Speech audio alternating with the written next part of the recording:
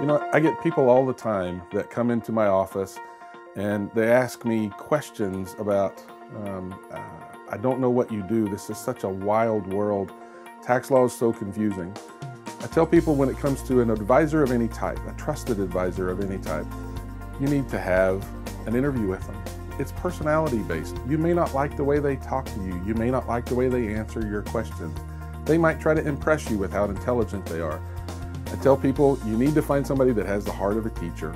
They need to be able to look you in the eye, give you information in a way that you can understand, in a way that you can apply it to your life, engage it, and get real value out of it.